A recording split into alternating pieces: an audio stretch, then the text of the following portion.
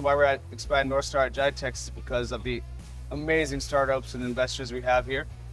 Because we're African focused, we have a few African companies coming to GITEX and Expand North Star. So excited to meet them and excited to meet our co-investors in the space as well. As we're investors, we're looking to companies, understanding their financial models, understanding who they're partnering with. So our relationship with venture-backed, we're looking to leverage those technologies and those resources in order to look into startups deeper. As we know, we're in a downturn.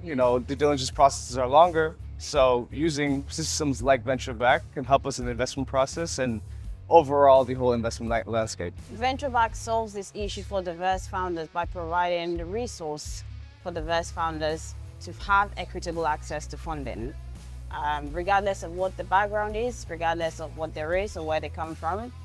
In today's economy, founders typically suffer, or diverse founders typically suffer from having access to funding, and companies like venture-backed makes that easy for diverse founders to access capital in an equitable manner. Venture-backed and PMI systems are coming in to kind of help the investors demystify those types of instruments and those types of information that we need to make an investment decision.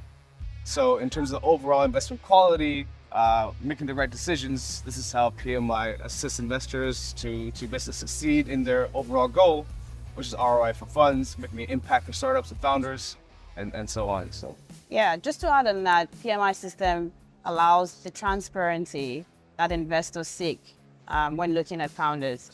We work in an industry where transparency into founders or the analytics that investors require is very hard to come by, and PMI systems helps to provide that transparency and the peace of mind that investors require when looking to invest in founders. We're here, we're excited to meet other founders, other investors, and yeah, it's just an exciting time.